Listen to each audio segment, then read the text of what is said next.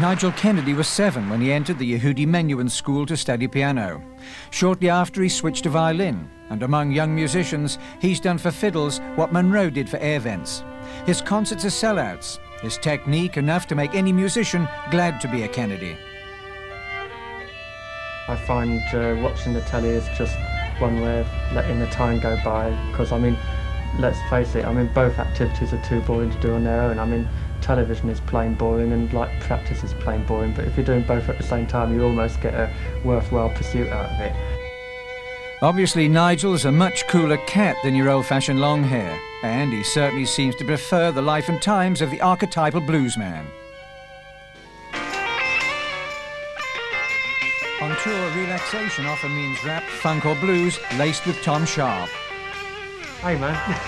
I find on a tour, you know, like I find it easy to listen to something else apart from what I'm playing. You know, that's like kind of therapy if I have to listen to anything at all. And I like to sit around and read and listen to a bit of music. But like, you know, since I'm doing only classical music on this tour, I find that something like Larry Colton is a bit of a breakaway, you know. You know, the fact of perhaps mixing the types of music, does it affect your classical playing?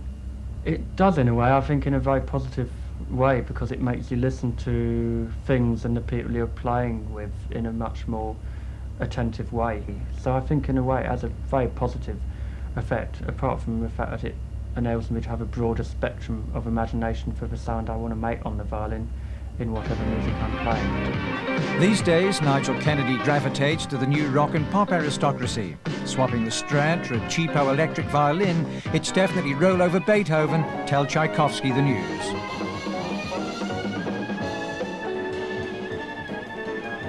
Yeah, I wouldn't mind. Can you play that with classical pieces?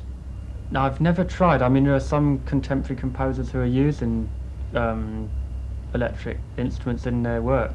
The classical composers like Bach and Beethoven, I don't see any advantage in, you know, like taking an electric violin and playing it on that, because they thought so much about the arrangement of their music.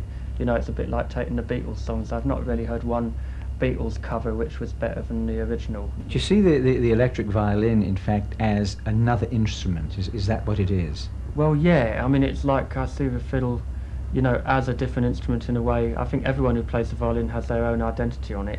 And my view of the violin is like as a great source of exploration for different colours and tones, you know, whether it's electric or acoustic. I mean, so I'm trying to get away from this kind of virtuoso Paganini, can't I do everything, aren't I brilliant type of attitude, and actually try and find some communicative ways of playing the violin with sound. And so I think the electric violin is just an extension of that idea, really.